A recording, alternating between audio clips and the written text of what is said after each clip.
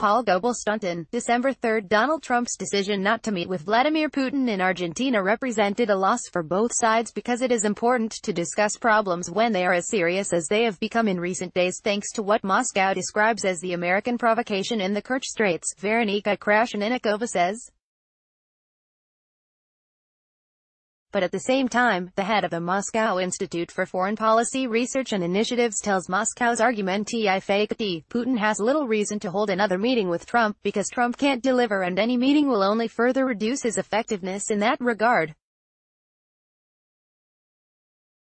In fact, Krasheninnikova says, as long as President Trump is in power, nothing positive in U.S.-Russian relations can occur.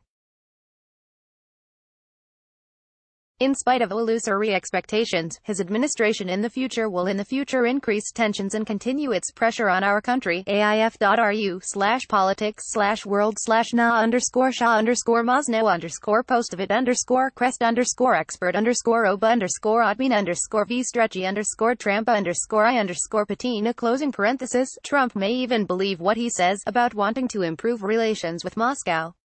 But Trump is someone who lives according to myths he puts out. He believes in his own myths and stories.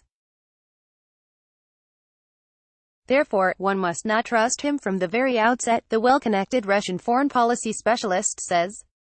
Instead, Krasheninnikova continues, one should trust what other U.S. officials like Kurt Volker say when they suggest that Washington will increase pressure on Russia, and Moscow should look to developing relations with other world leaders rather than trying to pursue some summit with Trump. Even if Putin and Trump were to meet, she argues, nothing positive would occur. In fact, any one-on-one sessions in the current environment would only harm relations. If Trump were to meet with Putin alone, that would only become the occasion for a new portion of accusations against the president of a conspiracy with Russia. Such accusations, Krasheninnikova says, we do not need, because they would only lead to a further deterioration in the relationship and still more American sanctions on Russia.